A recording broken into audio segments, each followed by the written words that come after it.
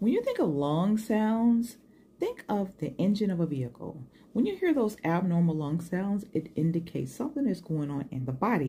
An abnormal lung sound such as coarse crackles indicates there is some type of excess fluid going on in the lung. The volume of coarse crackles is loud with a low pitch sound that has a long-lasting sound, wet, moist, bubbling, crackling sound.